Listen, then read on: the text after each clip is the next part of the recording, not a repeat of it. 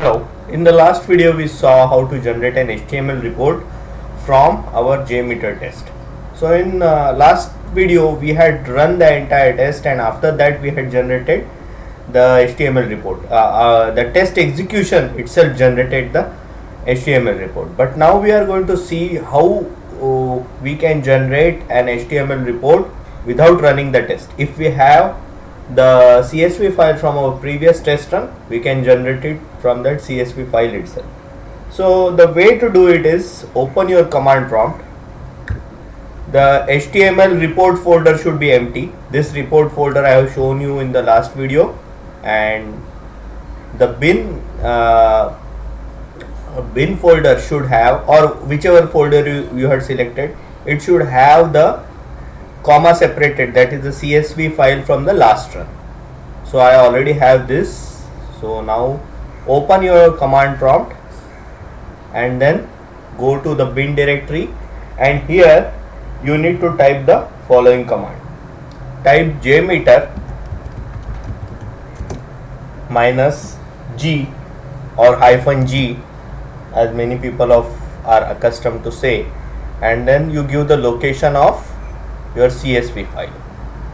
So to get the location of the CSV file, go here, do a right click to properties, and in security you will get the entire CSV file location.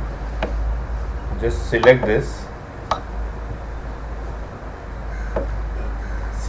copy it, and then right click and paste it.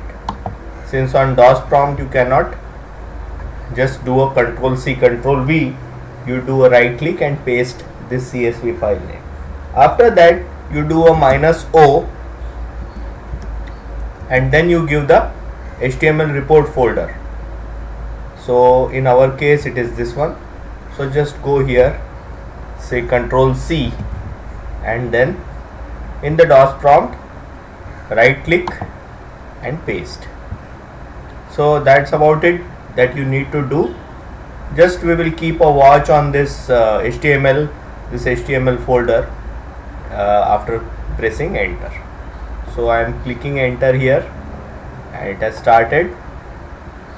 Yep, see, the files have started appearing, the content folder has come, and everything is in place. So I'm just waiting for the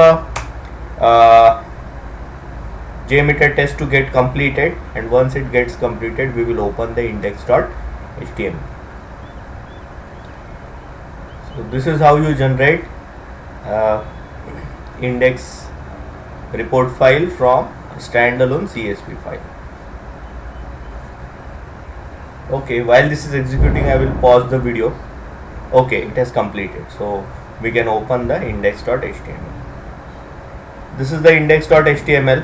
It gives the same results, and we have these results. We have a failure that is listed below, and then if we go here we have all the charts, the overtime charts. Yep, there you go, response time, overtime, and the other charts. So this is how you can generate the standalone reports from a standalone CSV file. If you have any questions regarding the report generation, the HTML report generation, do send me a note in the comment section below, and do subscribe to my channel and keep watching.